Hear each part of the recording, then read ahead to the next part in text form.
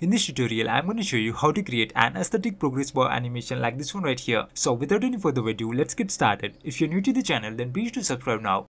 So first of all, open the Alight Motion application and create a new project. Now let's add a rectangle shape by clicking on the add icon and select the shape right here. If you zoom in, you will see a pointer. If you drag that pointer to the right side, it will curve the sides even more, just like this.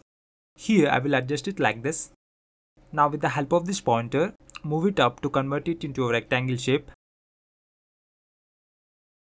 Here I am extending its size a bit more. Yeah, that looks perfect.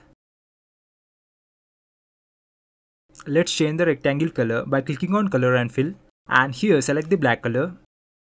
Now let's add some stroke effect to it by clicking on border and shadow, and here enable the stroke effect. Click on this color box and choose the white color as a stroke.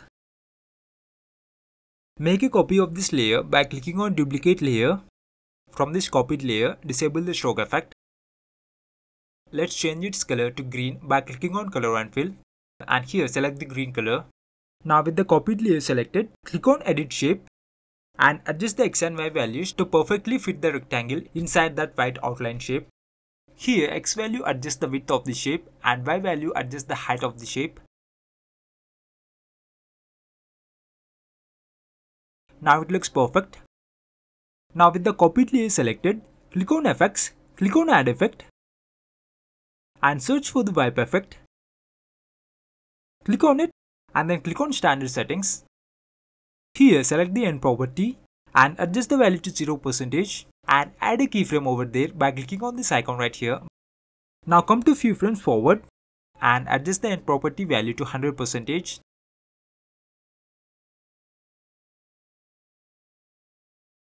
So this is what we got as of now.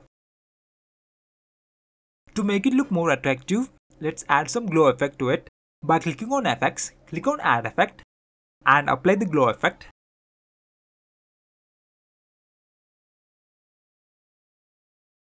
Here click on color and select the green color as a glow. Here adjust the radius value to 85, something near that, and adjust the alpha value to 35. Alpha value increases the opacity of the glow, so adjust it according to your needs. Now that looks good. Now it's time to add the text. Click on text and type 1% or 0% according to your needs, and then choose the font and color. Here I have chosen the American Captain font and a white text color. I forgot to align the text to the center. Let me do it by clicking on this alignment icon on the top left corner. Now with the help of the move tool, place the text over the bar like this. Now it's time to add some effects. But before that, add a beat mark right where you placed that second wipe effect keyframe. Add a beat mark over there by clicking on this duration bar.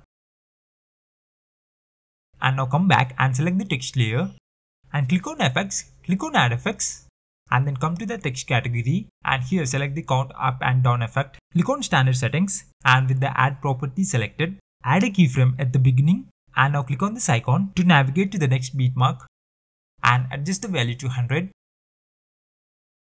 Here if I set the value to 100, it is going till 101. So let's change the value to 99 and see what happens.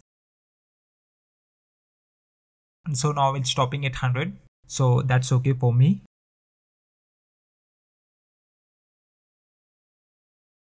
You can also bring this text over the rectangle to make it look more attractive.